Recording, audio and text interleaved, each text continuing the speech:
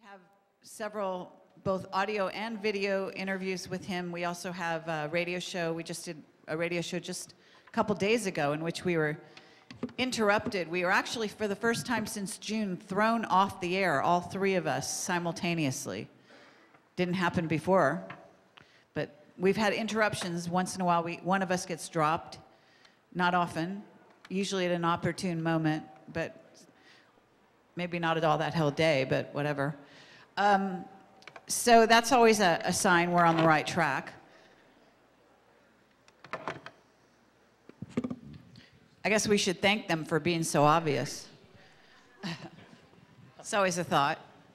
So anyway, I just want to say that David Wilcock is a really stellar individual, as everyone here knows. And we thank him very much for being who he is and for putting himself in such a dedicated place to serve humanity with his life. And we honor him for that, and we stand right at his side, okay? So that doesn't mean we agree on everything or how it'll roll out or this or that, but in the main, we agree, all right? And we're very happy to present him here today.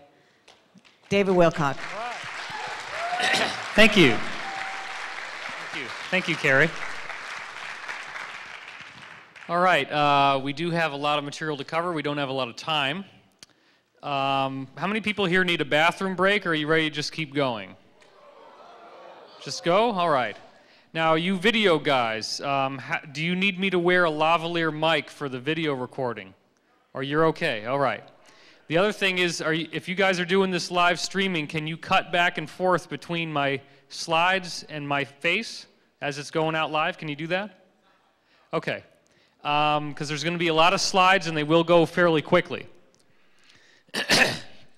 Okay, now we've gotten the business taken care of. Let's get down to the real work, which is this subject of 2012. What I will be proposing tonight is definitely not your typical approach to 2012. It is very important to understand on an intrinsic level that what we are dealing with is not channeling, it is not Mayan prophecy, it is not ancient religious teaching, it is not speculation, it is not psychic, it does not require anything except the exacting measurement of the scientific process and the insight to be able to take information that has already been put out there by NASA, by mainstream scientists studying the mysteries of what it means to be a biological life form, the mysteries of the solar system, the mysteries of energy and matter, and how does matter and energy truly function. When you start looking at the hidden mysteries of science, which are already out there now, you find out that the human species is undergoing a massive evolutionary process right now, and I'm going to prove that to you. I'm going to prove to you that the nature of this evolutionary process fundamentally rewrites DNA and biological life to such an extreme that within one generation, I will show you the proof in this presentation, that a creature can give birth to something that becomes an entirely different species than the creature that it came out of the womb from. And that there is nothing more that needs to be done to create that energetic change, but to simply zap the embryo with a light wave that comes from another embryo that has the genetic pattern that you wish to transfer. The only way that this makes any sense is to begin seeing DNA as susceptible to quantum wave effects. You may have seen, most of you have probably seen 2012 Enigma. which is a video of mine I'm proud to say was #1 most viewed on Google December 1st of last year. And the reason why it got that way is because the information has rocked the internet. It has led to my getting the starring position on a sci-fi documentary coming out in November on Sci-Fi Network. It's led to Penguin contacting me to write a book based on the video, one of the biggest publishing companies out there. It's led to my working with, I'm going to say this now publicly, Jim Hart, who wrote the movie Contact with Jodie Foster. That's our screenwriter. Thank you.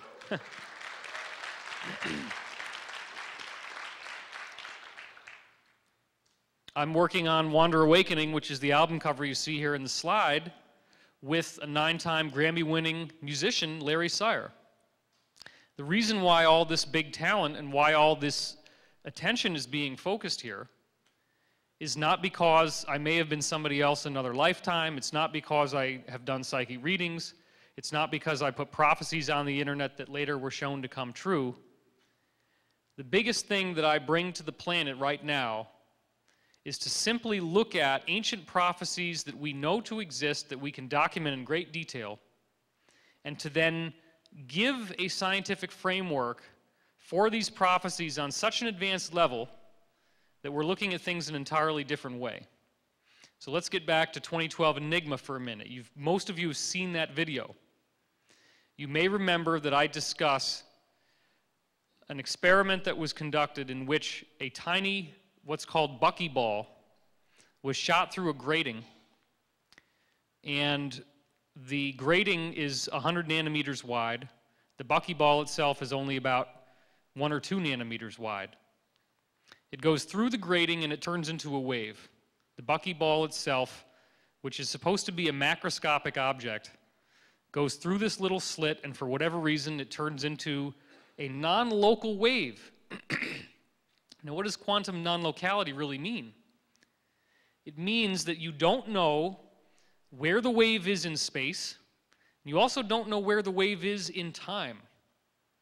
Quantum non-locality shows that the more you try to find out where it is in time, the less you can find it in space. The more you try to find out where it is in space, the less you can find it in time. And if you look at the quantum physics equations, it's well known in quantum mechanics, the time has to be both backwards, forwards. It has to be completely nonlinear in the traditional sense. Albert Einstein has given us the theory of relativity. The theory of relativity is going to tell you that when you travel through space, it's not empty space. What did Einstein call space? He didn't call it space, he called it space-time. The reason why he called it space-time is that he said you're moving through something that makes time start running faster as you go through space. So that you could literally be inside a spaceship, leave the Earth for 2 weeks, flying at the speed of light, come back, and it's 500 years later. We know that this has been proven.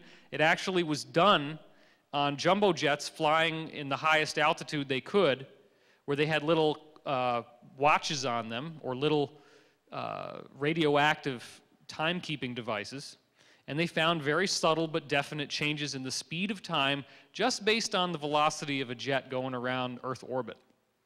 So imagine what happens when you go up towards light speed. Now, this is a proven principle in physics. As you move through space, you're also moving through the so-called time fabric, the space-time fabric, as Einstein called it. There was a mistake that Einstein made in his scientific understanding of space-time. And it may be a mistake, or it may be that he figured it out and he didn't want to talk about what he discovered. In the Einstein relativity theory, it is assumed that the only direction you can move is into the future. That space-time, the time dimension, is only one-dimensional. But we actually now know from the physics of Dewey Larson, which you'll also see on my 2012 Enigma video, that the whole way that the quantum world is being built is that there is a domain in which time, as we think of it, is three-dimensional, and space, as we think of it, is one-dimensional. And that world is constantly interchanging energy back and forth with space-time. We call it time-space over there. It's space-time over here. So this time-space realm over there is sending energy into space-time and is pinging back and forth, and that's what creates matter. The reason why this is important is that if you can get over into time-space, then you can actually travel a physical distance and return to space-time, and you have now time traveled. And it's not just the future. You can actually travel into the past.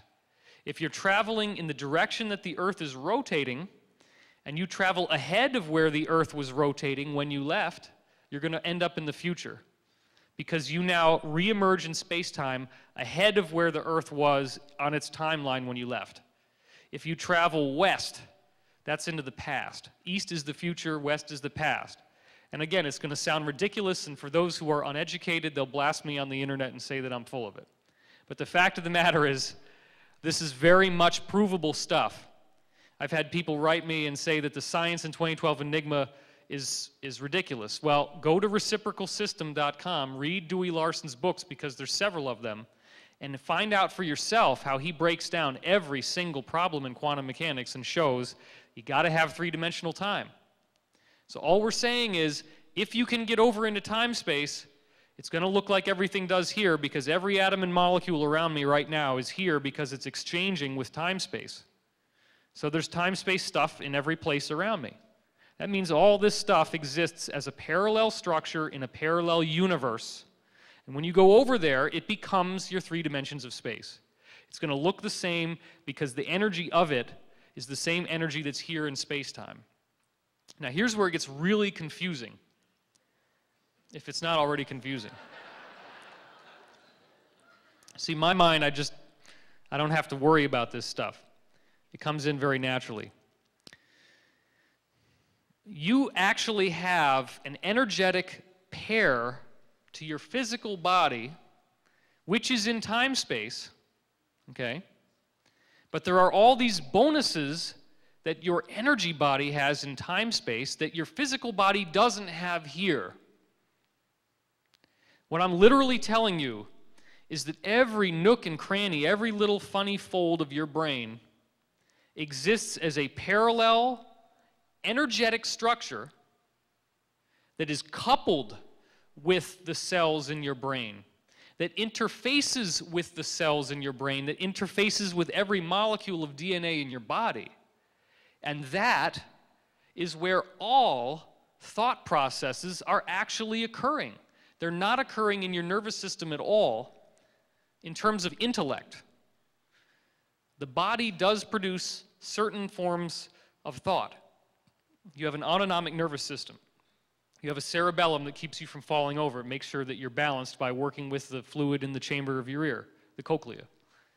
You have all of the basic systems that are going to make sure that your heart is beating, that your lungs are breathing, that your eyes are not taking in all the information peripherally so that you can focus on what you're looking at.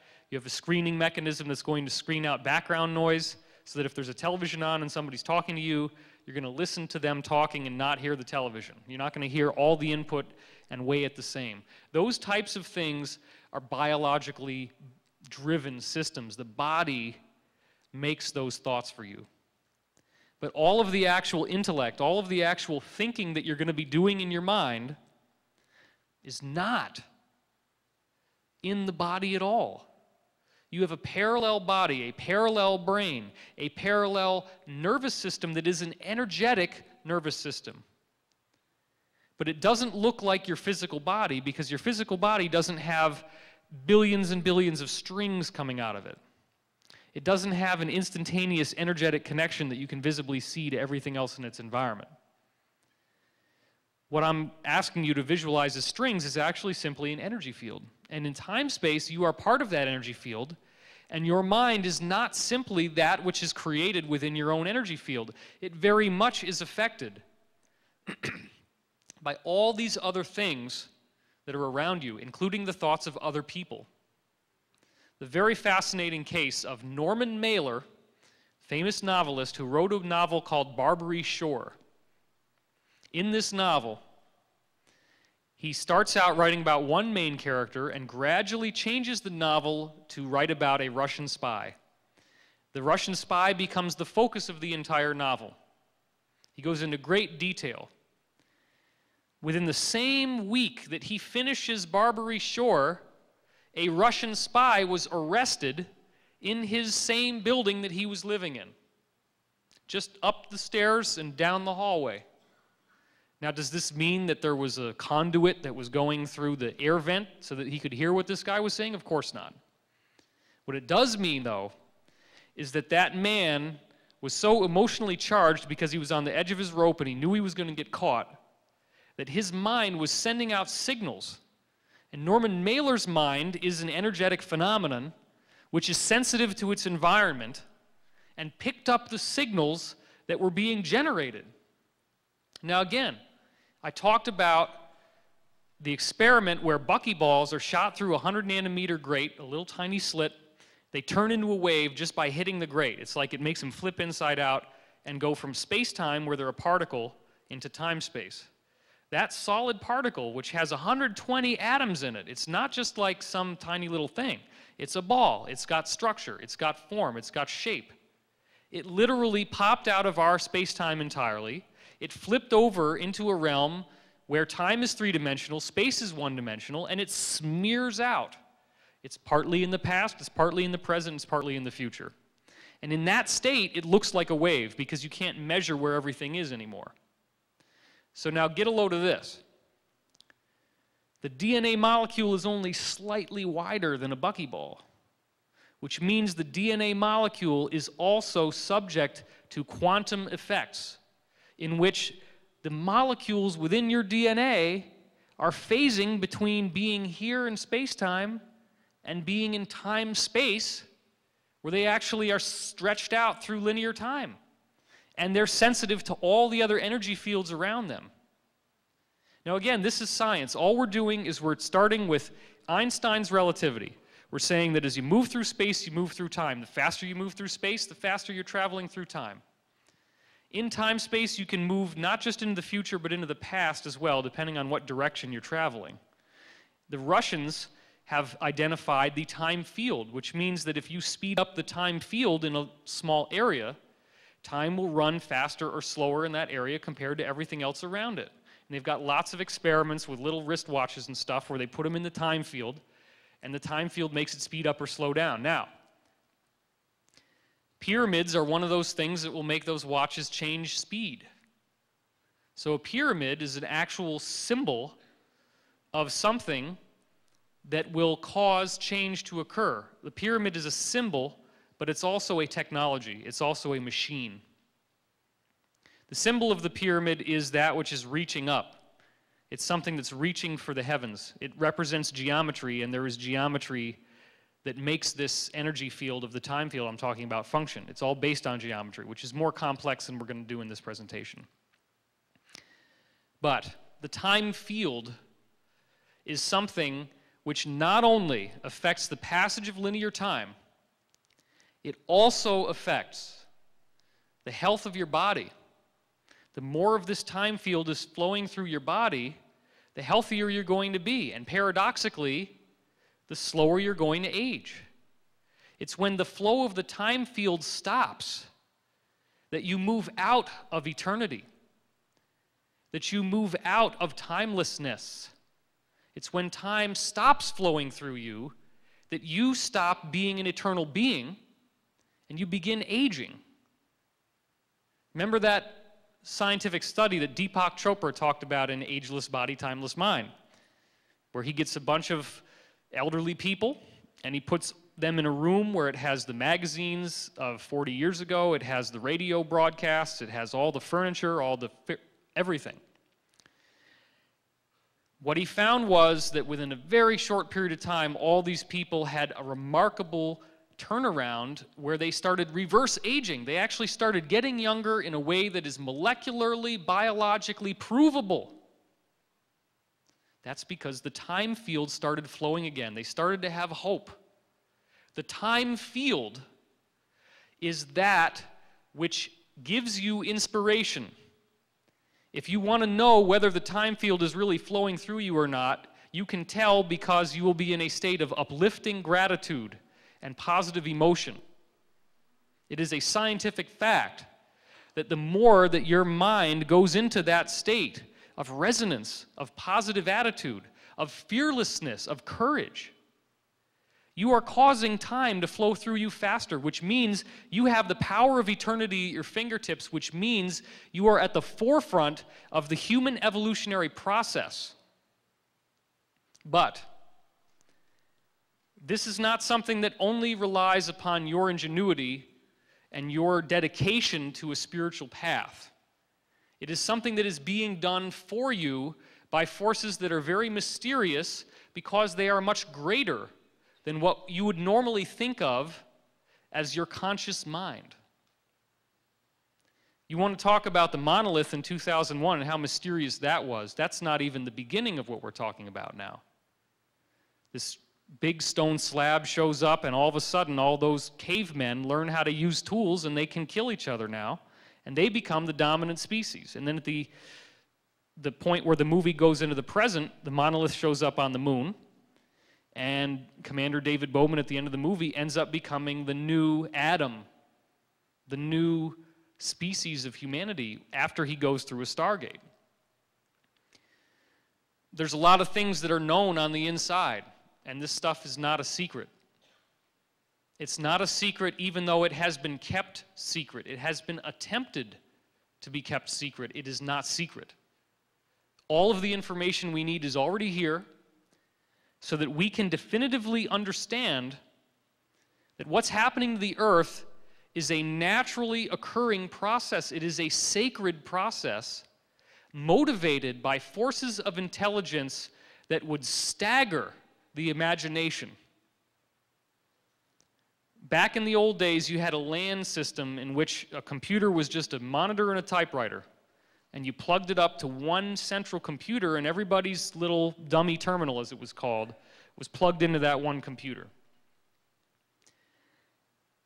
On some level, each of us is the dummy terminal.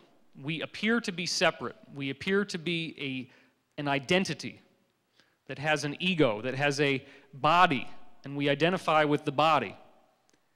On some grander level, the body is merely a projection. It's like if you have a prism and light is going through the prism, and as it rotates, you see these rainbows around the room. And each one of you is one of those rainbows. But would you say that those rainbows are each an individual generator of light? No. The light is generated by whatever is striking the prism. Those individual pieces of rainbow light are just the reflections of the one light that strikes the prism. If you want to really get into the esoteric science and understand what the ancient prophecies are telling us and why it's so relevant to what you're going to hear in this talk, try to vibe into the fact that the entire manifest universe, that matter and energy itself, is but reflections of this one singular light, that all visibility in the universe, everything we can measure, is a reflection into what we think is space and what we think is time. But when you start really understanding what time is, you realize you can go whatever direction you want, forwards, backwards, and sideways. And when you understand space, you realize that space doesn't pose any obstacle if you can pop through to time-space, back and forth from space-time to time-space. You can wormhole yourself or portal yourself or whatever they want to call it from any point in the universe to any other instantaneously. That's how it's done, because there is no actual location. Location is an illusion which is based on the rules of the road so that we have one intelligent super being that has wanted to experience multiplicity, that has wanted to experience separation so that it can reunify. In terms of how that functions in our galaxy, the galaxy is generating intelligent waves, which you're going to see the proof for in this presentation. And those waves upgrade the speed of this time field, or of what I call the source field. The speed of vibration of the source field is going up. if that speed represents how well you think, it's no different than you upgrading your computer and going from this ridiculously bad processor where you could barely even get any of your websites to load because it takes so long, and getting this really fast machine where now every page, sorry about that. She almost jumped right out of her seat. I'll try to do that a little more delicately next time. Is that better? Okay. So, you broke me out of my trance now. Now I got to actually talk from the ego. How's it going, man? What the hell was I talking about? All right, let's see. We got to get the download back in play here. When we understand that this energy field is part of the galaxy, that the galaxy is a conscious being, the galaxy has energy that must be conscious. The energy that's in the entire universe must be conscious, and it must create life. Life is the divine imprimatur of all energy in the universe. All energy in the universe is built to create life. The physicists call this the Goldilocks principle, and they don't even have a clue as to how far the Goldilocks principle goes. It's not too hot, it's not too cold, it's just right. That's what they're talking about in terms of planets like ours, and how we have just the right amount of oxygen, just the right amount of water, just the right temperature. All these things are perfect. It's not an accident. Life on Earth is not some random little thing that only happens once in the history of the cosmos. Life on Earth is actually programmed to be here because we have to get rid of this idea. Well, we don't have to. I try not to use must and have to because those are very strong words. It would be beneficial to learn that there are forces out there much greater than the human intellect, much greater than the ego, much greater than the body. That there is forms of consciousness that could be an entire planet, that could be the sun, that could be the galaxy, which is really nothing more than a bunch of suns and planets in a big cluster. Well, we can prove that that's going on. So I'm going to start showing you some things here. The first criticism that anyone will have when you go into a 2012 discussion is they say, well, nothing's really that different. Everything's the same. We're pretty much doing the same thing now that we've always been doing. We get a little bit of progress here, a little bit of progress there, but nothing's going on right now. There's nothing unique or special about this time in history, and I beg to differ. This is a picture that you're going to see from the fires in Australia. You may not think of this, but koalas in the wild are actually quite dangerous. They'll claw you and scratch you, and they'll attack viciously to protect their home. But when it comes to these earth changes, this koala was more than willing to accept nourishment and love from a human, a wild koala. He's not scratching, he's not attacking. Now, this is the thing that people don't seem to understand. The universe is built to deliver the experiences that are already happening. The universe is not a cosmic comforter that hands you a lollipop when you don't love yourself and says, oh, I'm going to just send you all these people who are going to love you because you don't love yourself, and oh, I'm sorry you don't love yourself. Let me send you loving people. Is that how it works? What happens to you when you don't love yourself? What does the universe send to you? Does it send you a lollipop? Hey, look at that. That person doesn't love themselves. That person doesn't have a high opinion of themselves. I have a puppet now. I can manipulate that puppet. I can make that person do what I want because they are too afraid to go against me. They want to be polite. They have such a low self-esteem that if I tell them something that I want them to do, they're not going to want to upset me. So what the universe actually does is that if you have a weakness, if you have something you don't like, the universe says, oh, you don't like that? Well, here, have some more. Have some more. Until you get to the point that you simply accept experience and accept yourself. And when you learn to accept yourself, you will not be manipulated because you will decide that it's better to preserve your sovereignty than to be manipulated by someone else. You will decide that your state of mind being positive and uplifting is a better state for you to be in than the state you're going to have to go through temporarily to really piss somebody off when they're trying to manipulate you. Because they're going to take it personally, they're going to get angry, they're going to throw hate at you. That's what they do. That's what these types of people do. Now, we're not judging those people except insofar as that they are in confusion. They are living in a confusion that makes them think that the body is who they are. And they are trying to do things to comfort the body at your expense. This is the meme that's going on in the entire planet. That's what a lot of these talks that you've been hearing are about. We are talking about how much corruption and greed and rottenness has festered into the society and the structure of civilization on earth, in the governments, in the militaries, in the corporations, in the school system, in the financial system, throughout everything. There is this corruption, this molding that has occurred. Let's get out of the idea that this is a victim consciousness that we're going through. That's what I'd recommend. You do what you want. But this is how I've decided to live. I'm not going to be anybody's victim. I'm not going to be anybody's slave. I claim, and I ask you with me right now by your applause, to claim your freedom and your sovereignty in this moment. Let's have a hand for that. All right.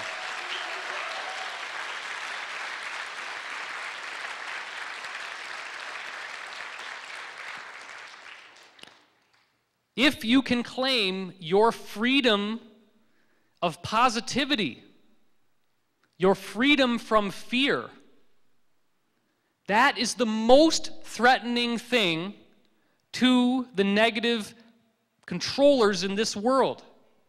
Because this is a frequency war. The one thing they don't want you to have is a positive, loving feeling in your day-to-day life.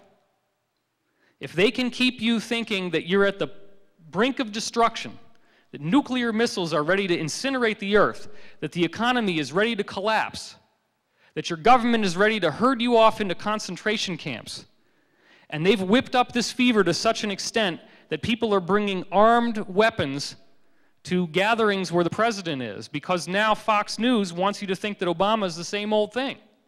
I don't care if that's what you believe or not. But any time that Fox News is telling me something is true, I'm inclined to think it's not true based on their past history. Can I get an amen on that?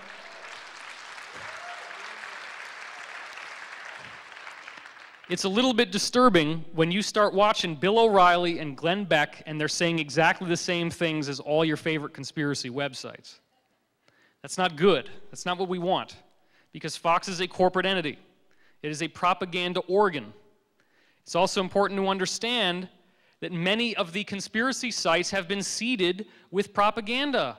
These are not independent bloggers that are actually trying to raise money and do an honest living. These are people that are funded by the Pentagon and the NSA. We've had extensive discussions with people about this who are insiders.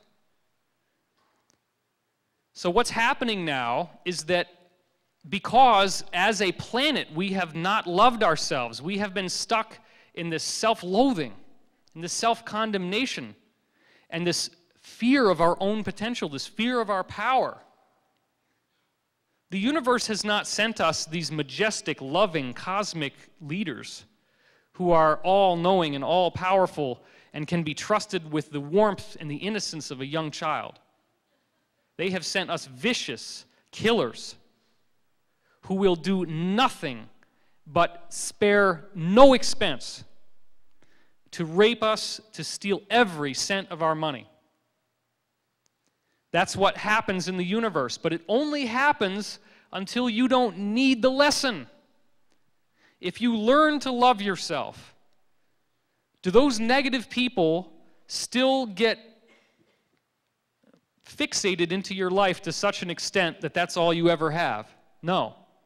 If you're one of these people who's been through self-loathing and moved into positive self-concept and self-esteem, if you have learned the power of no, as opposed to the power of now, and you can say no to somebody trying to manipulate you, then all of a sudden, You're not shackled to this feeling of obligation to someone who is being grotesquely unfair. You now have the wherewithal to speak your mind, to say your piece, to get your needs met, even if it means that it's going to upset someone. Because if someone has denied you the respect and the sovereignty and the love that you deserve as a perfect child of God, then you deserve to protect yourself from that person. You deserve to love yourself enough that you claim your right to exist. The universe sees that you've learned your lesson.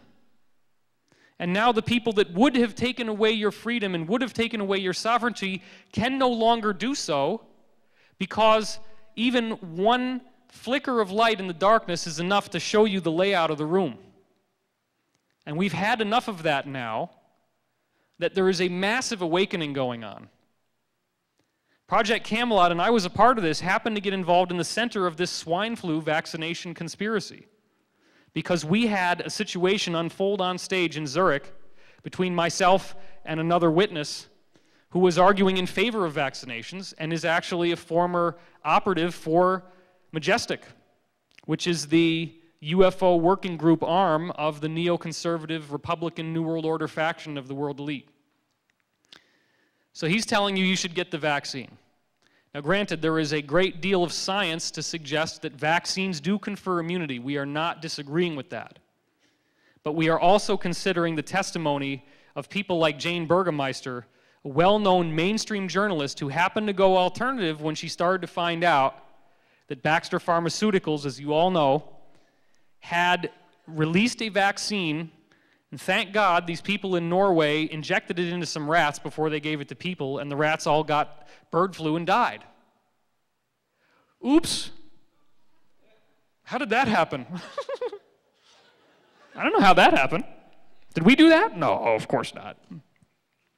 So look, you also have people in the government who are not high enough to know that this swine flu thing might have been manufactured, and they have a very legitimate concern about the swine flu. It's being kept secret, but they do believe that this could mutate like it did in 1918, that you get sick the first time, it's not that bad, but you get sick the second time and everybody's dying. Millions of people are dying. That's the theory. Let's bear in mind that in 1918, the world was nowhere near as civilized as it is now. Sanitation was much less.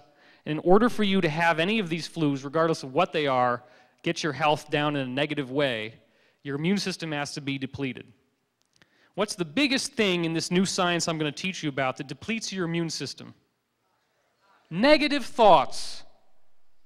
So if they can keep you in fear, which means that you hate the government, you hate the president, you hate what's happening to your kids in school, you hate the economy, you hate the Federal Reserve, if you're angry and you're fearful all the time, and then they stick out a little virus, guess what happens to you? You get the virus. A virus is a frequency-based entity. As you see in my 2012 Enigma video, polio, rubella, all these various viruses have geometric structure, which is wave particle structure. Geometry can flip around into the time field and become a wave. Kuznetsov, which you're going to see in this presentation, proved that the wave structure of a disease is enough to infect healthy tissue in a hermetically sealed container. You can take the wave structure of a disease, zap it through a hermetically sealed container, and have those cells inside the container catch the disease. A disease is a disease of the mind, which has as its medium of transference the consciousness field. That's how you get sick. It's by going out of integrity. The nutritional component is secondary to that. When you're in an area where everybody is depressed because their living conditions are very difficult, they're going to get sick a lot more because they're so negative. So I ask you this. If you can respect yourself enough to no longer let these people into your life on a personal level, is there a 100th monkey effect that happens to the planet? Of course. Of course. And that's what's happening right now. What I said on this panel last night, what I said on the radio show that I just did with Project Camelot on Thursday, what I'm preparing to say on my website, is that we are now at a point where we have graduated. I was told this a year ago. I was actually starting to be told this 2 years ago. It's now happened.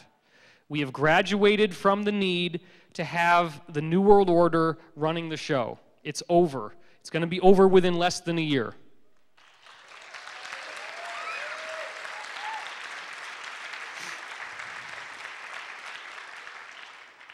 I'm not trying to be psychic. I'm talking in facts. I'm talking about the simple fact that you cannot lie to people who know the truth. What does a lie require to exist? It requires an absence of information. It requires you not knowing that it's a lie. Because if you're being lied to and you know that it's a lie, then it's not a lie. It becomes an obvious, ridiculous gaffe that this person is making. It becomes a situation that can be remedied because you can start laughing when that person tells you a lie. Because you know the truth. We are watching the derivative system, the Ponzi scheme and international bankers being ripped apart because the other countries are tired of playing the game. They now have more economic power than the old European white men that run the New World Order and the Illuminati. They no longer have the leverage to be able to do what they're doing. And what I propose to you on an even more intrinsic level is that this is all something that appears to be happening as a result of natural progressions of events. But on another level, it is an energetic phenomenon which is being programmed to occur by a movement into a higher energetic frequency. That frequency is making us more present with ourselves. The best thing you can do for the planet, the best thing you can do to save the children, to avoid the swine flu, to protect yourself and your finances, and to make a better world for future generations is to stay in that state of positive, uplifting peace and gratitude. Can I get an amen on that? Thank you.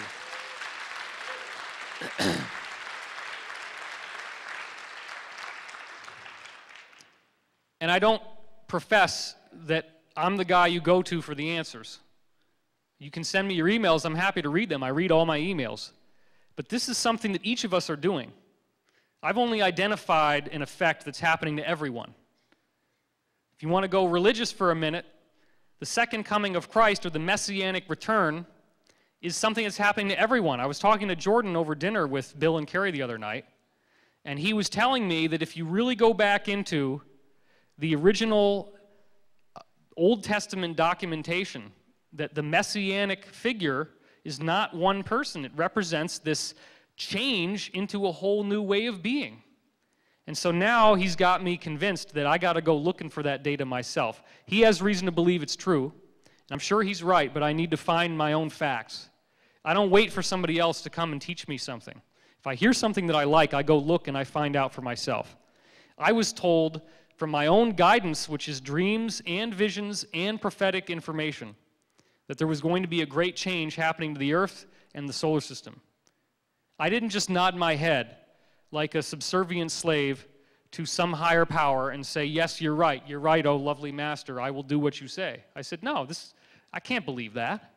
I can't believe that the whole world is going to change on an energetic level that will make what we're in now seem like the most miserable depression by comparison, that the life that we have now will become 100 times more harmonious, in which things like instantaneous telepathy, levitation, telekinesis, healing, and flying are so effortless that it's as easy to do as raising and lowering the diaphragm to make your lungs breathe. It requires no extra effort.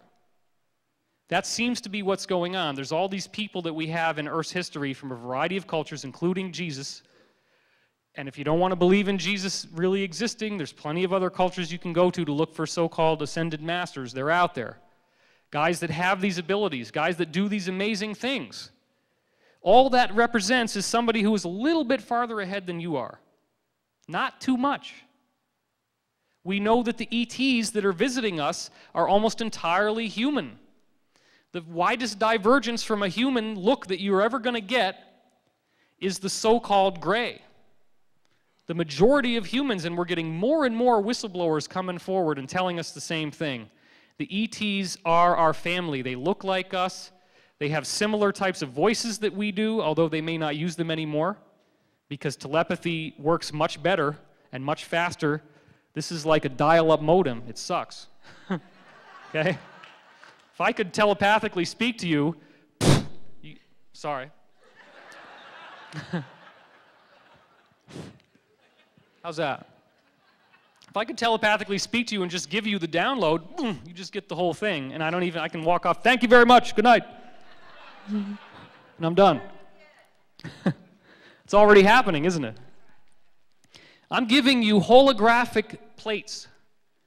What do we know about a holographic plate? You cut it up into little pieces, you shine lasers into each one of those pieces, and what happens? Do you see one side of the hologram?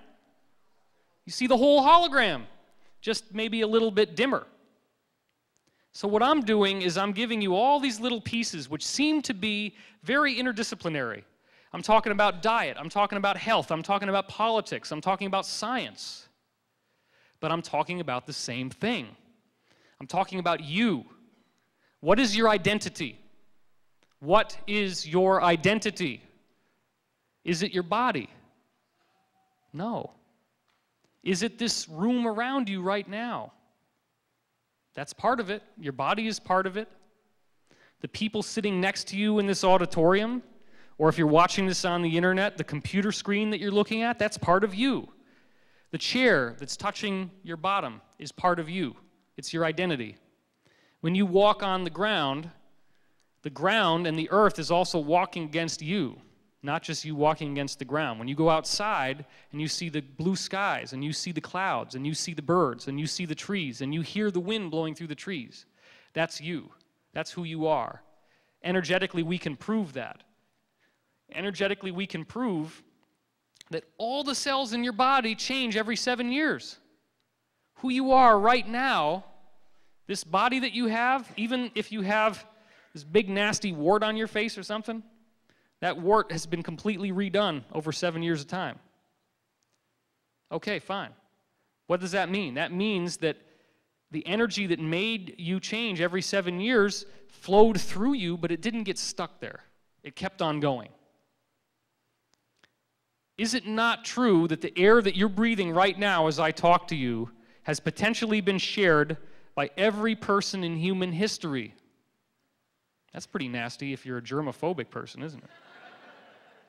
Every person in the world's history has breathed the air that you're breathing. It's going round and round and round and round and round. It may be getting cleaned, but all the energy is there, and you can trace it back, and that could be scientifically proven easily. So what about you? Who are you? Who are you really? If the energy field that makes your consciousness is interpenetrated with other people's consciousness, and we can prove that, then who are you? Are you just this ego? Are you just this part of yourself that feels like you're lacking something? Because the body needs things to survive. The body needs sanitation. If you don't shower it for a while, it's going to start smelling pretty nasty. If you don't go to the bathroom, you're going to get sick and you'll eventually die.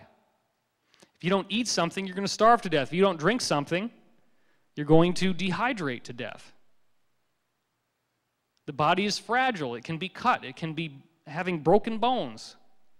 You can have hair loss, skin problems. Everything can go wrong with the body. And therefore, when the body feels pain, you feel pain, and it seems like your identity is now in jeopardy. So because the body is so identified with the identity, we assume that our identity is the body. But we now have the scientific proof that that's not true. So your identity ultimately is the earth, the Gaia hypothesis, James Lovelock.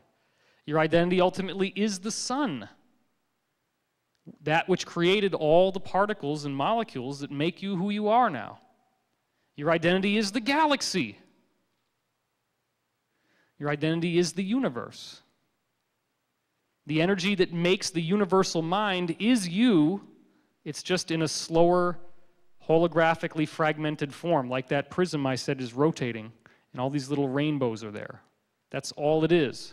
That's all you are. But that's everything you need to be, because that proves that you are the light, you are the love, you are the one infinite creator. That's all you ever have been, it's all you ever will be.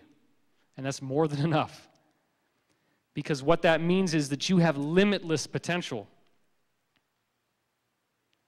There is nothing special about me. The only thing that's different is that I'm very dedicated to doing what I'm doing, and I'm getting in touch with that part of myself that has access to the higher consciousness, and it makes me more and more of an embodiment of who I am. The more that you get in touch with the higher self, with your true cosmic identity, the more that you become one of the living master geniuses on this planet. If you had any idea of the scope of what you could be, if you truly access your potential, it would floor you. Because every single one of us has the potential to be a messianic figure, to be the savior of the world. We all have that potential, and we're all doing it to varying degrees as we start awakening. Well, thank you.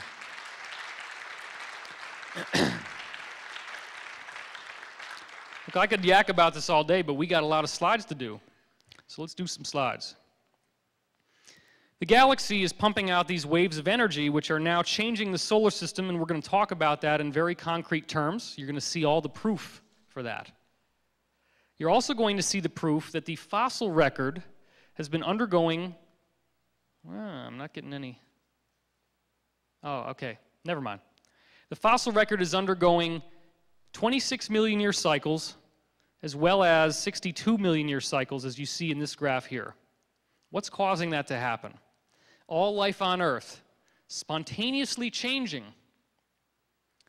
in even intervals of time. Oh, it's got to be some big rock out there that's spinning around. 62 million years is not some big rock. That's like a third of the entire orbit of the galaxy, basically. It's about a fourth. Because the galaxy is about 240 million year orbit. 62 is about, roughly speaking, it's a quarter. Might be exactly a quarter. That might be the point. What did the ancients know, and why must we remember now? What do pyramids really do? Pyramids are harnessing the source field. We're going to get into that in a minute. We know, and we can prove now, that Atlantean civilization is nothing new. These pyramids around the world are not something that was built in conventional history. It was built before then. Off the western tip of Cuba, as you see in this map here, at this Guanahacabibias, I can't even pronounce that, the Guanahacabibias Peninsula, right off the tip of that, on the western tip of Cuba, you go a mile down. Well, it's not quite a mile, but it's a long ways down under the surface of the ocean. And down there you find a submerged city, as this link says on BBC News. This is the only officially released side-scan sonar photograph of what was actually seen down there. Does that look like random pieces of sand on the seafloor? No. This is what it actually looks like if you reconstruct it in a computer. That's a computer graphic rendering of what you just saw right here. Is everybody with me? That's not something that just showed up as a result of random geological processes. That's a human-built structure. This area could not have been above the ground and above sea level prior to 11,000 years ago. Paulina Zalitsky is here in a cave in Cuba, which used to be the Atlantean highlands, looking at inscriptions on the cave wall that are precisely the same as inscriptions that they saw being painted on the walls of these submerged cities that they sent submersible submarine probes into. What you're seeing here is a diagram of the energy fields in the solar system, which are, of course, concentric rings emanating out from the center of the sun. They also saw these cross formations painted on inscriptions in these submerged cities. Now, here is the only other photograph that she's ever released. This is a still frame from a much longer film where she's flying a submersible through this city. What do you see in the window of her monitor? Would you like to see it more up close? That's not just a little piece of sand on the bottom of the ocean. That's a pyramid. Would you like to see a pyramid in Egypt that it looks very similar to? Here we go. This is called the Bent Pyramid of Dashur on the right. It's almost identical to what you see on the left.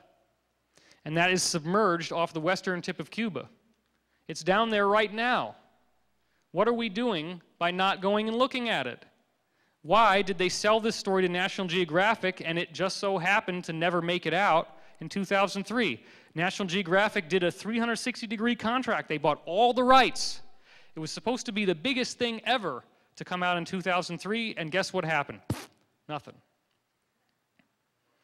Well, what we have now is evidence that somebody out there who's responsible for building this seal into the dollar knew that these pyramids harness some sort of energy field.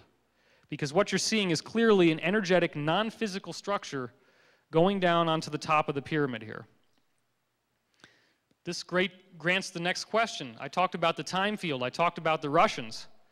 Is there a technology in which you can build something that will take this natural energy that makes physical matter, that's flowing through everything, and harness that energy in a given direction? The answer is yes. You're going to have some fun now. You're going to get to look at some things that are already well known to exist, and I'm going to let you just think about them. The first is menhirs, which are standing stones. I want you to bear in mind that the height of a human being is only a little bit taller than where the top of the shadow is in this photograph. These are enormous, enormous stones. Do you think that maybe these enormously tall stones were built for a reason? Do you think that maybe these ancient peoples were putting them there because they got something out of it? Is it merely a religious symbol? Or was it put there because it had a technological usefulness? Do they put these headstones over your grave because it's just decorative? Or are they hoping that the headstone is going to have some sort of energetic effect that will keep your body preserved and usher you on into the afterlife? Can these stones actually create ripples of energy that will rise our frequency of consciousness, that will make us feel better, that will make us healthier, that will make everything around us more harmonious? If you think about the possibility that these stones could be put into position and change the way that your mind works, then you're thinking in the right direction. They're enormous, and it would be a lot of work to do that just for some religious symbolism. It would be much more apropos to believe that people would go to all this trouble if they could use it for something. Next thing we're going to look at is dolmens. These are stone cellars. What if you were able to build a little stone cellar, a little stone structure, get inside of it and have it harness energy so that while you're sitting in there, you meditate and it raises your vibration. It raises the consciousness frequency of your mind while you're inside. And all you have to do is sit under this absolutely colossal stone that if it fell would crush you flat instantaneously.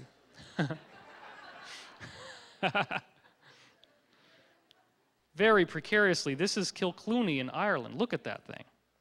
Look at how that gigantic stone that weighs more than 2 18-wheelers, at least, if not much more, if that little guy were to just fall off of the tips of the other stones, he would crush you flat. And yet there he is, and with all the earthquakes and with all the earth changes that have gone on, it's still balanced precariously right up there. And here's another one, balanced precariously. Why would they go to so much trouble? Do you really think a bunch of guys are just going to do this because it's cool? Do you really think they'd go to the trouble of getting themselves crushed and trying to precariously balance these very, very massive stones just because it's a fun thing to do? I don't think so. In this case, you see that actually part of the stone is broken off and fallen onto the ground, but the point is the same. The point is, look at what's going on there. You go underneath, you meditate, and you get charged up. Now, this is an example of a more advanced structure where a wall is built around you. And once you go inside that wall, you now have a much, much higher energetic charge. And you got a little breathing hole. This is another one from the side. Wouldn't you like to know? No, actually, I did this in a rush, and I don't know where all these locations are, but it's easy to find online. Just look for dolmens. And you'll go to Google Pictures, Google Images, Google dolmen, the word dolmen, D-O-L-M-E-N, you'll start finding these things. Barrows is the next thing. Barrows are mounds. The idea here is that you actually drill a hole into the ground underneath the mound. There is a round chamber inside the mound. This is well known. You go in there and you have a little party and you meditate. It's enough now that you can bring in a group of people. It does the same thing as a dolmen, except you're burrowing into the earth now.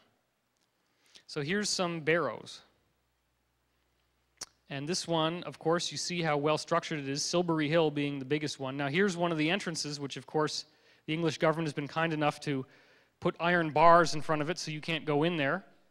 They don't want you to be able to use this technology anymore.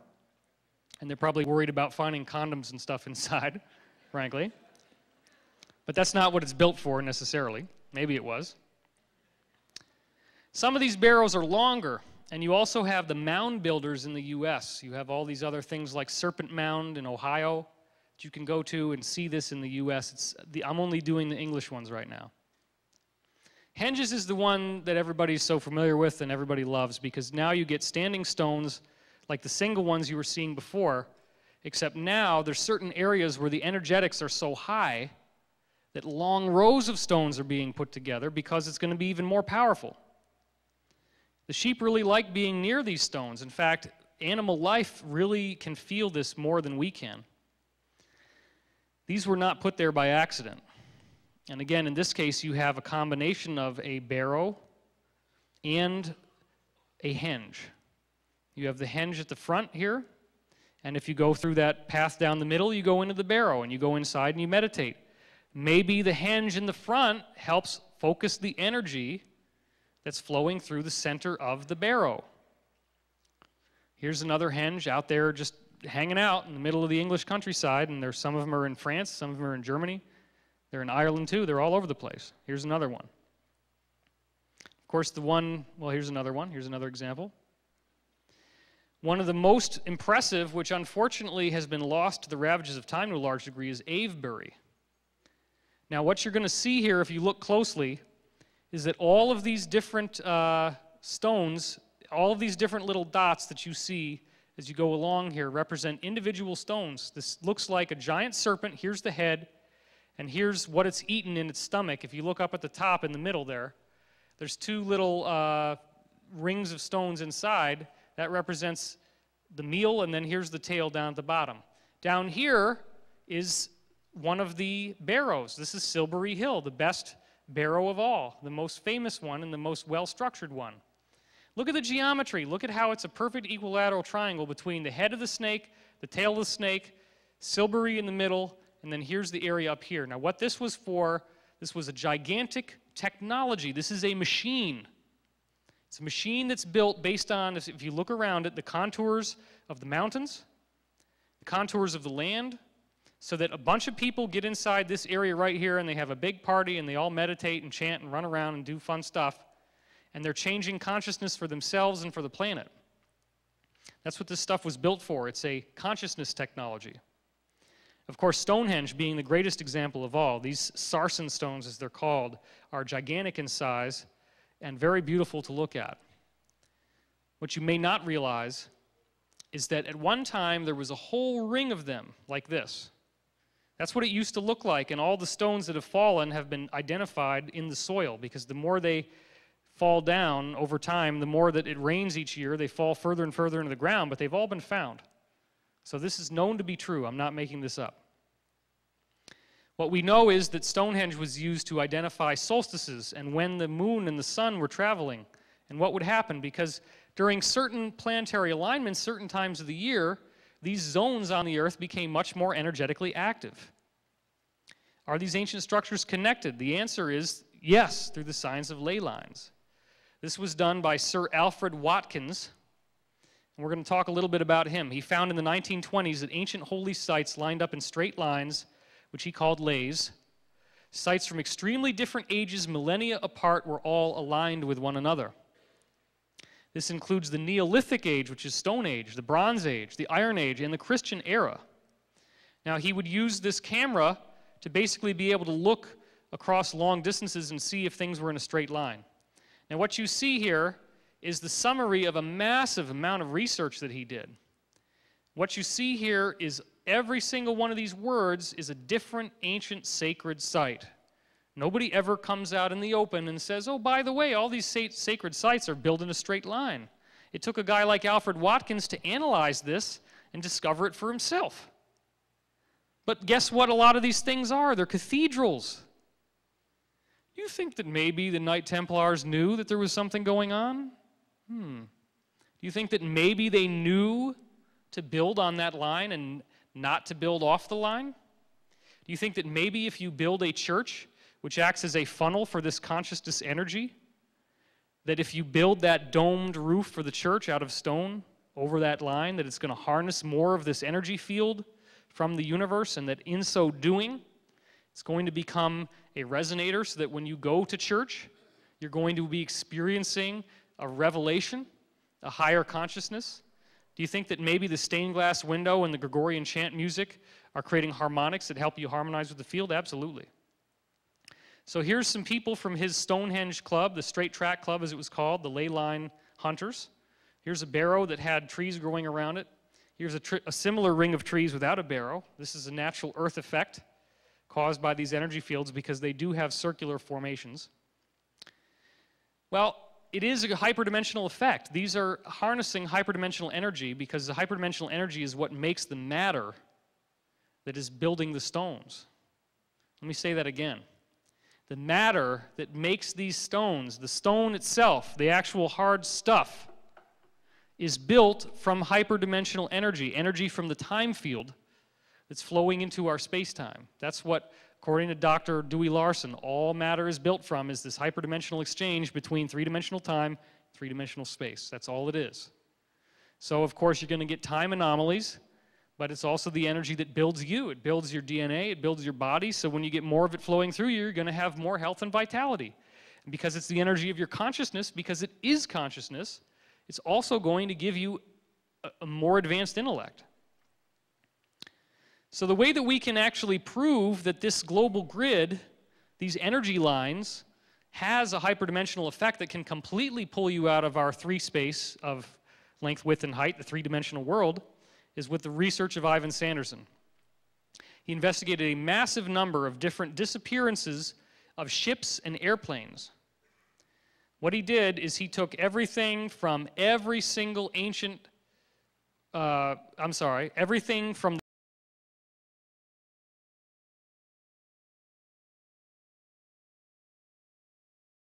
disappearance since planes were discovered.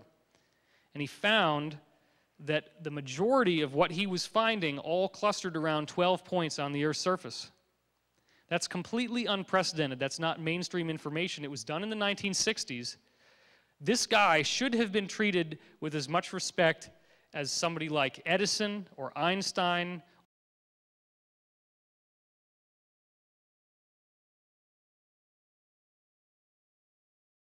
Planes and ships are spontaneously disappearing. He wasn't looking, he didn't have anything in mind when he started doing this. All he did is he looked up each one and he gave it a push pin, push pin, push pin. And where were all the push pins at the end? They were in 12 places. Even stranger is that the 12 places are not just haphazardly scattered around the Earth, they're all equally distant from each other. They're harmonically balanced with one another. They're all the same distance apart when you look to the ones that are adjacent to each other. If you connect the dots, you get a sacred geometry, which happens to be the same geometry that's in the polio virus, the same geometry that's in many other viruses at the quantum level, including HIV. But it's not just a negative, toxic thing like viruses. It's a very positive thing that's the fundamental building block of physical matter and biology and life. It's an icosahedron. Now, here we go. This is the Bermuda Triangle. Obviously, you know about this one. Believe me when I tell you that there are many, many airplane disappearances that cannot be explained, where they've never found oil slick or flotsam on the surface of the water. All they find is a missing plane. It's on the radar 1 minute, it's gone the next. There's no oil slick, there's no wreckage, nothing. And they don't find anything on the surface, on the bottom of the ocean floor either. It's gone.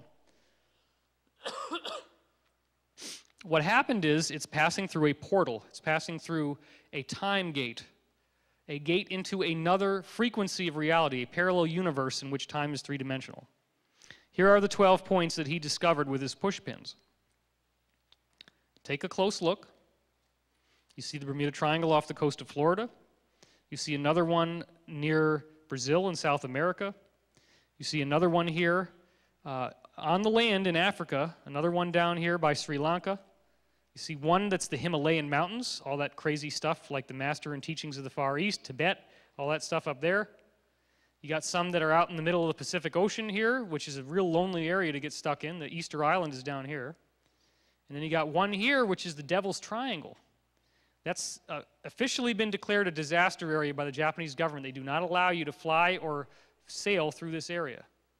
You also have two bracketing Australia, and that's very important. Australia, if you notice, is the only continent that is completely pinned between actually four. Because what he doesn't show you on this map is that there's one down here on the South Pole, one up here on the North Pole. So you got 1, 2, 3, 4. Australia is perfectly in the geometric center of 4 of the most important nodes. So there's a lot of crazy stuff, and the exact geometric center of the nodes happens to be right where Pine Gap is, which is one of the biggest bases where all this stuff is being done. You connect the dots together, you get your icosahedron, which as you see here on the left is a geometry. This is what it looks like superimposed over the Earth's surface on the right. Now, this is where it gets even more interesting. These 3 Russian scientists, and everybody laughs when I say their name, Goncharov, Morozov, and Makarov. Well, see, you're not laughing because I told you it's not cool to laugh, so like now you don't want to laugh. What they did is they went through and they looked at every single line that was discovered by Sir Alfred Watkins. Remember the guy that did the ley lines? We were just talking about that, how all these churches and all these Neolithic sites and Iron Age sites and Bronze Age sites, they're all in straight lines.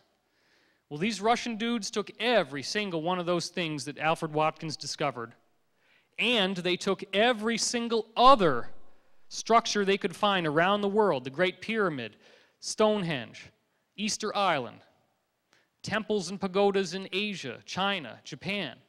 They looked at every single weird monolithic, which means big stone structure they could find anywhere in the world. And they found that every single one of them fit onto a single grid, which was very simple to construct. All you had to do is start with the same 12 points that Ivan Sanderson found where these matter time-space warps would happen. Take those 12 points, connect the dots, just like I did. That's the icosahedron. But then, the icosahedron has a curious property. It's a geometry that, because it is perfect, can be inverted. It's a mathematical thing you can do where you flip the geometry inside out, literally. That's what it would be. If you had the structure, like made out of wires, you could actually flip it inside out and rebuild it, but build it backwards. Build the geometric inverse of it. All you got to do is inverse the icosahedron and make it so that it fits together with the original icosahedron, and you get this grid. Here it is. So I want to point out to you again, because this is a little bit confusing if you don't know what you're looking at, that all of your original points are still there. Here's, the Bermuda Triangle. Here's the one on the southern tip. Here's the 2 that I was talking about around Australia, the one that's up there. Here's the one at the South Pole. So they're all still there. But now you've added in the geometric opposite. If you simply build this geometry, you now have a diagram that shows you where every single ancient site in the entire world has been constructed on, over 4,000. They couldn't find a single one that was anything impressive that wasn't built on this grid. Why do you think that is?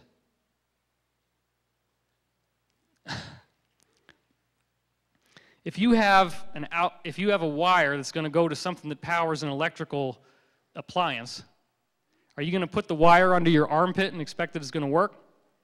No. You plug it into the wall. If you build a pyramid and you don't build it on this grid, do you think that it's going to work? Not anywhere near as good. You got to build it where the energy is. That's why with these cold fusion guys, they're looking at the cold fusion reactions. They build devices that actually work in some places, but then they bring it somewhere else and it doesn't work anymore. It's on 60 Minutes. They've talked about this. Oh, we don't understand. It must not work. It must, and then the scientists say, well, it's the whole technology is wrong. No. It's because if you're on the grid, it's going to work. It's very simple. Let's put all of the cold fusion devices on the grid where they work, and then we'll wire them up, and we're done. Just build it where it needs to go. It's very simple. You have energy in one place and it's not somewhere else. It happens to be the energy of the time field. Well, look what else you got here. You got the mid-Atlantic ridge. This is the volcanic ridge that defines what's pushing apart the two continents. And if you start looking at the next grid, which is the Becker-Hagen's grid, they've basically taken the same thing. The black dots are Ivan Sanderson's 12 vortexes. Again, all the matter, time-space warping going on there.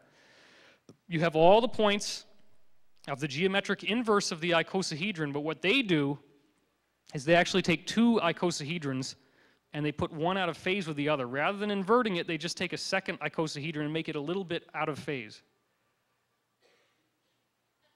We have a phone ringing. That's a sign. Do you guys need a break? No? See, we're having mutiny, Carrie. What should we do? The troops don't know what to do.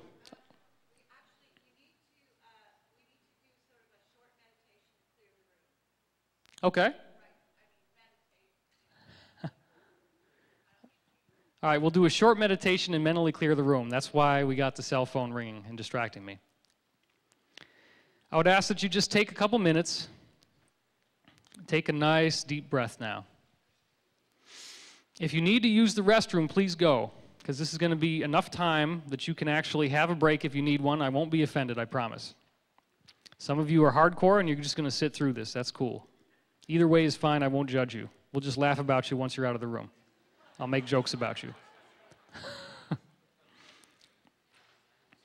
And let's go into the infinite peace of this moment.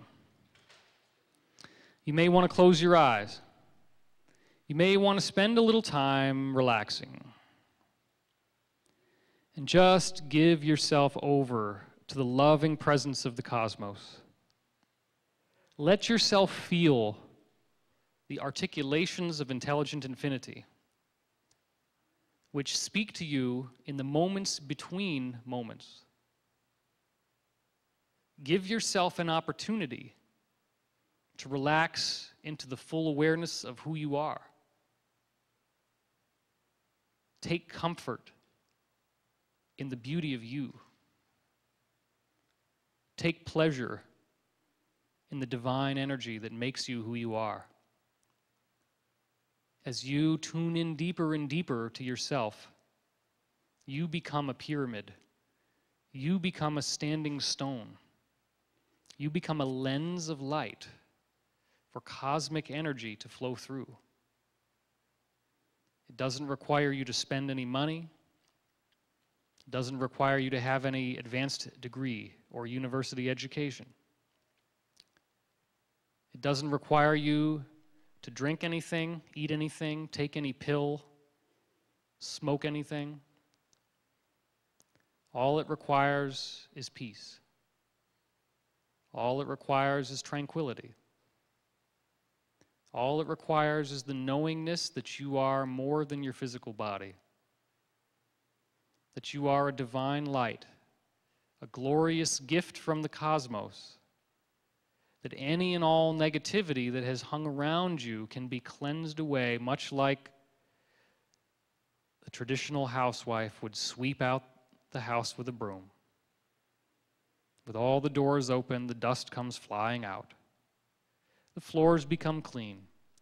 It becomes easier and easier to walk around undisturbed, to appreciate the bounty of your own space, the bounty of your own sovereign identity.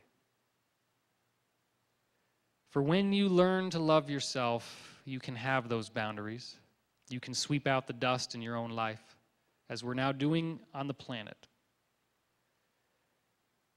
The very air that passes through your lungs is the living conduit of universal light that carries you like a magic carpet to lands unseen that float in the sky, lands that are beyond physicality.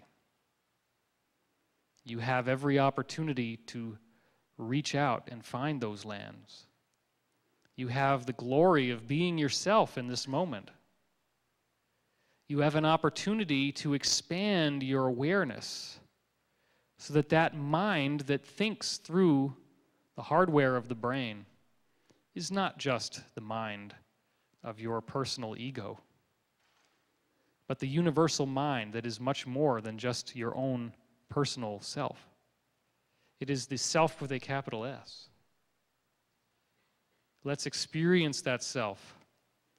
Because as you do, the energy flows through you, and it is an energy that creates an impenetrable shield that no negativity can penetrate.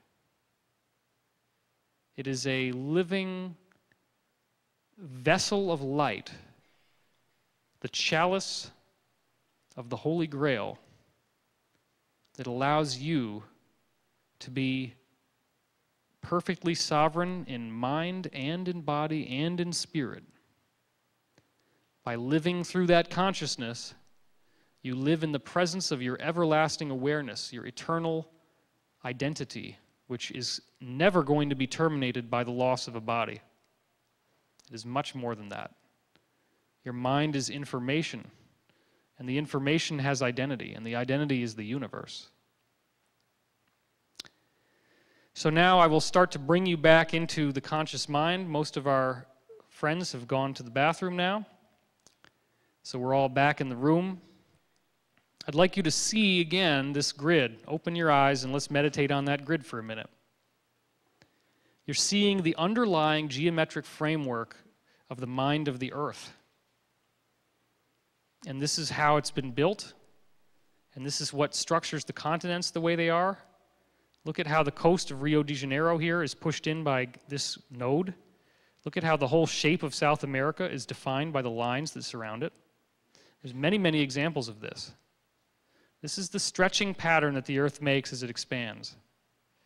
You can see island chains that are part of circles. Here's another island chain that's part of a larger circle. Just connect those nodes together. Look at the 2 points in the middle. It looks like cell mitosis. That's not an accident. Oh, really? Well, that's interesting. I was just informed that there was a UFO sighting right outside the building at the time that the cell phone went off.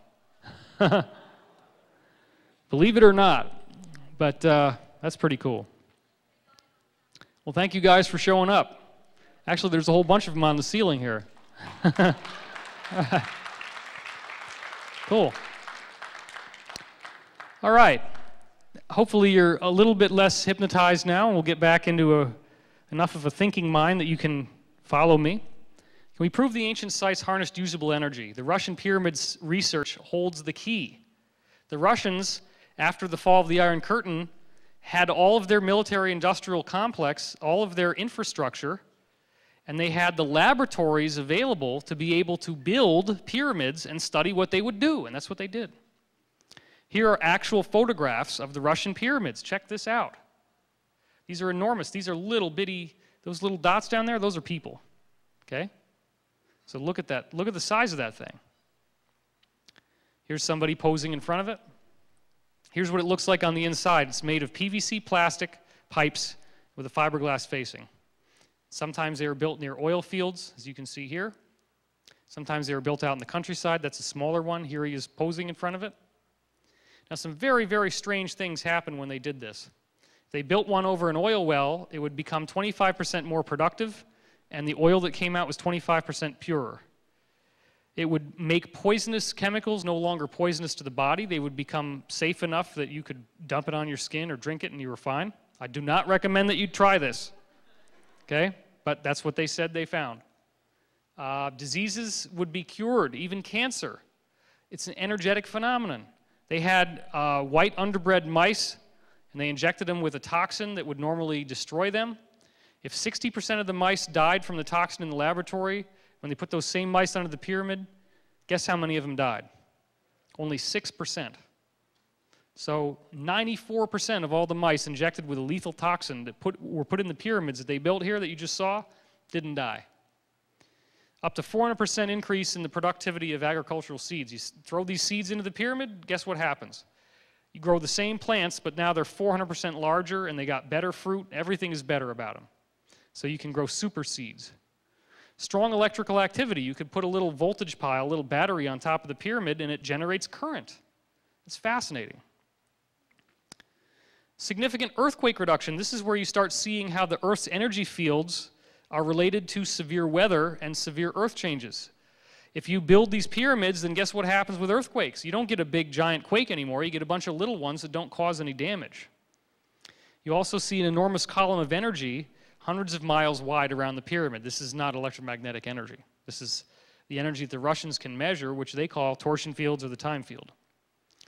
That energy column, that hundreds of miles wide energy column from one pyramid is enough to cause big storm fronts coming through to kind of go around it, like there's a big circle there. They just whoop, go right around it. It's crazy. It's been proven. What they also did is they took giant slabs of granite that they were going to use to build these jail cells in Russia. That's a lot better than an American jail cell, isn't it? Take these granite slabs, and they built 5,000 prisoners' cells from these granite slabs, and then they watched these guys. They didn't do anything else to their environment. They didn't do anything else to their diet or their medication. Now, one could argue, well, maybe the prisoners were really happy that they had a nice granite, cell that they could hang out in. But that's not enough to explain what happened, because they had a profound improvement in their attitude and behavior, including substantial increase in addiction recovery from alcoholism and drug abuse. So all these prisoners that are living in these jail cells that were charged up with granite from the pyramid, that's all that it was, all their behavior starts improving because they're living inside a harmonic resonating chamber. The granite crystals have actually changed their structure. If you think about how you magnetize an iron nail, you take a piece of iron, right, like a nail, and you start stroking it with a magnet. And the more that you do that, eventually it becomes magnetized and you can pick things up with it. Well, we know that the reason why that works is that all the molecules in the iron are now going north to south in their electrical charge in the same direction. That's what starts to cause it to happen. So we know that you can do it to metal. You don't see anything different about the nail, but we know that it becomes magnetic because the atoms are changing inside. The pyramid does the same thing to crystal. You put the granite crystals inside, the crystals change. I don't have it in the slideshow here, but another thing they did was just to take a bunch of granite rocks and just throw them all over the floor and leave them there. And what they found was that if they came back after a few months, the granite is usually a reddish color. They came back after a few months and there were rings in the rocks that they just thrown on the ground, and the rings were whitish. The granite changed color. It actually changed from a reddish color to a whitish color in a ring. That's how much these fields change crystals and their actual structure. This proves when you get to the point of earthquakes and how earthquakes can be changed and reduced by the pyramids, and how human behavior is improved by the pyramids. You just put the prisoners in those granite cells and they get much better. This proves that our consciousness is tethered to the Earth's consciousness. You harness the Earth's consciousness with a pyramid, which acts like a funnel for this energy. The energy that builds each molecule of the pyramid is an energy that is in you. So the energy that makes you who you are can be harnessed in the pyramid, just by the fact that it's shaped that way, because there's an energy that flows into every atom in that pyramid. And if the pyramid is a perfect sphere, then it's going to all flow in the same way. But if it's a funnel shape, it's going to flow in with a directional current. That's all it is. It's a funnel. It's very, very simple. This proves a connection between our consciousness and earthquakes, a connection between our consciousness and severe weather, a strong likelihood that our consciousness is directly affecting the Earth. That's a very important point. Of course, the greatest pyramid of all is, not surprisingly, called the Great Pyramid. And we... Well, I'll be there, and then I'll be making my way back to the hotel room and stuff. So if you can do it, grab me. If not, just talk to Don Bogutz and give him all... Talk to you. Okay, well, you can email both of us, the bill, on email. Okay, well then just give it to us. And if you have to, leave it at the front